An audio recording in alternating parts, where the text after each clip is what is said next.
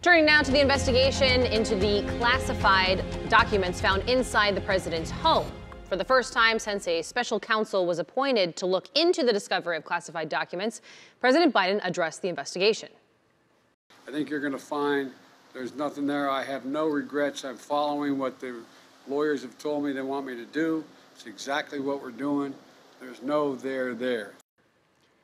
Now, the president's comments are in line with what the White House is saying, promising to cooperate with the special counsel. But the administration is also blasting Republican-led inquiries in Congress as politically motivated.